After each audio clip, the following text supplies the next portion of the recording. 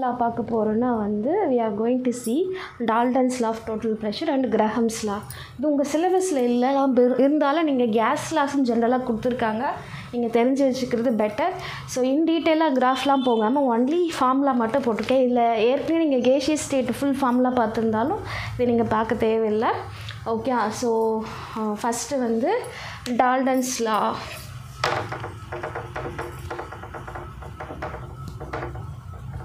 Okay, அதிலே வந்து total pressure and partial pressure இருக்குது. ஸோ ஃபஸ்ட்டு வந்து டோட்டல் ப்ரெஷர் வந்து எப்படி கால்குலேட் பண்ணுவாங்கன்னா, suppose when you have mixture of gases, இதுக்கு முன்னாடி எல்லாமே ஒரு சிங்கிள் கேஸ் எடுப்போம், டெம்பரேச்சர் இன்க்ரீஸ் பண்ணுறதுனால என்ன ஆகும், இல்லைனா வந்து ப்ரெஷர் இன்க்ரீஸ் பண்ணுறதுனால என்ன ஆகும், இல்லாத கான்ஸ்டன்ட் வச்சு அப்போ வந்து பாய்ஸ்லாம் சார்ல்ஸ்லாம் அவைகேட்ரோலாம் பார்த்தோம். இந்த டால்டன்ஸ் லா அண்ட் கிரஹம்ஸ் லா வந்து it is for the mixture of gases.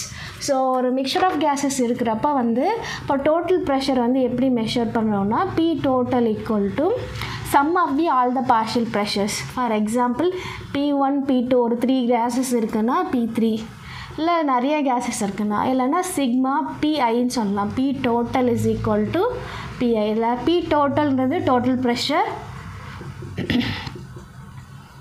PIன்றது வந்து பார்ஷியல் ப்ரெஷர்.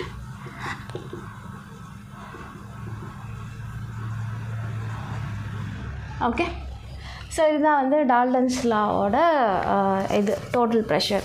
சப்போஸ் நமக்கு வந்து வேறு என்ன வேணும்னா we have to know the partial pressure வந்து வேணும். அப்போ டோட்டல் ப்ரெஷர் வச்சு நம்ம கண்டுபிடிக்கலாம். how do we calculate the partial pressure? So partial pressure total ப்ரெஷர்லேருந்து நமக்கு வேணும்னா PI is equal to XI into capital P total. அதாவது அதனோட mole fraction of the case தெரிஞ்சிச்சுன்னா, எந்த கேஸை கண்டுபிடிக்க போகிறோமோ அந்த கேஸோட mole fraction into P total தெரிஞ்சுன்னா we can calculate the partial pressure of the corresponding gases. Okay, so இதுலேயே வந்து டால்டன்ஸ் லாலே வந்து 2 லாஸ் இருக்குது. ஃபார் எக்ஸாம்பிள் ஏரில் வந்து இப்போது நமக்கு இப்போ ப்ரெஷர் ஆஃப் தி டோட்டல் ஏர் வந்து வேணும். ஏரில் என்னென்னலாம் இருக்குது, கார்பன் டை ஆக்சைடு இருக்குது, ஆக்சிஜன் இருக்குது, நைட்ரஜன் இருக்குது.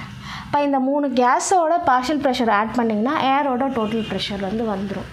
ஓகே, ஃபார் எக்ஸாம்பிள் எனக்கு பார்ஷியல் ப்ரெஷர் ஆஃப் CO2 வந்து வேணும். அப்போது எனக்கு மோல் ஃப்ராக்ஷன் ஆஃப் CO2 தெரிஞ்சிச்சுன்னா இந்த P total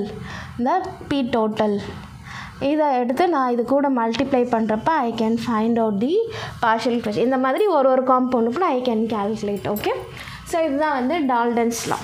Okay, so next moving on to the Graham's law.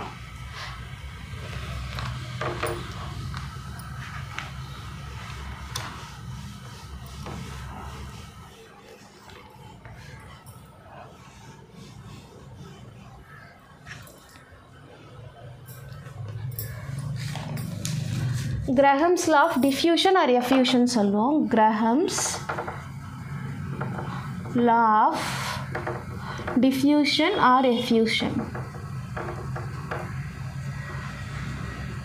கேஸ்க்கு effusion சொல்லுவோம், இதே லிக்விட் மாதிரி இருந்துச்சுன்னா அதுக்கு வந்து டிஃப்யூஷன் சொல்லுவோம்.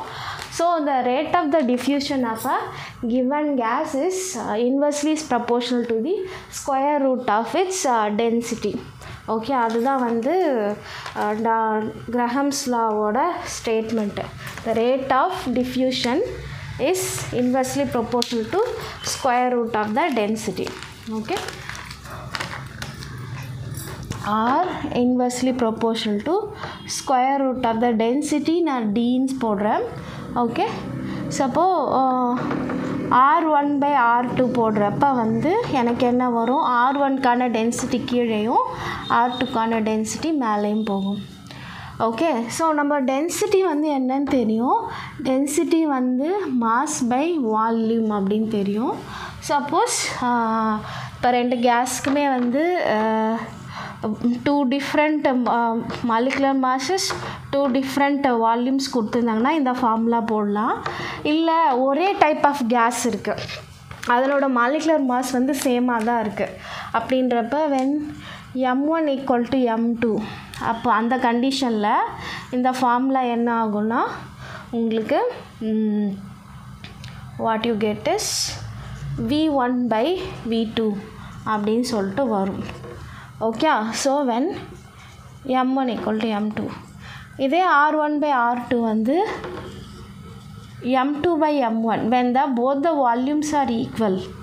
அந்த கண்டிஷனில் இந்த ஃபார்மேட்டுக்கு வரும். ஓகே, இந்த கிரஹம்ஸ்லால் நிறைய ஃபார்மேட்ஸ் வந்து இருக்குது. ஓகே, ஸோ இது வந்து one type of formats. Okay, அடுத்து வந்து பார்த்திங்கன்னா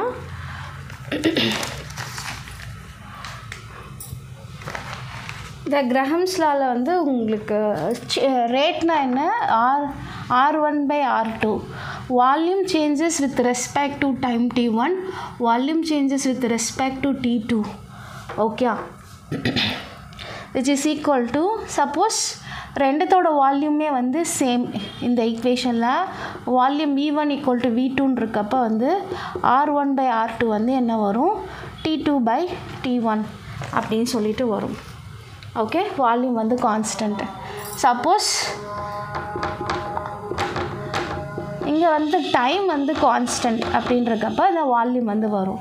இப்போ இதே ஈக்குவேஷனே இது நம்ம ஒன்லி லெஃப்ட் சைடு மட்டும் தான் மேட்ச் பண்ணிருக்கோம். இதுக்கான ரைட் ஹேண்ட் சைடை நம்ம மேட்ச் பண்ணிக்கலாம். For example r1/r2 is equal to m2/m1.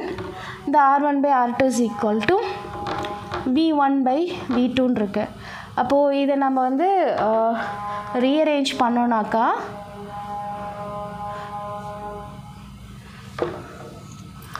something like r1/r2 is equal to v2/v1 into root m2/m1. In case உங்களுக்கு வால்யூம் மாஸ் கொடுத்துட்டாங்க, இல்லை எனக்கு ப்ரெஷர் தான் கொடுத்துருக்காங்கன்னா p1 ஏன்னா ப்ரெஷரோ வால்யூம் இன்வெர்ஸ்லி ப்ரொபோர்ஷனல். v1 கீழே இருந்துச்சுன்னா மேலே p1 போட்டு m2/m1.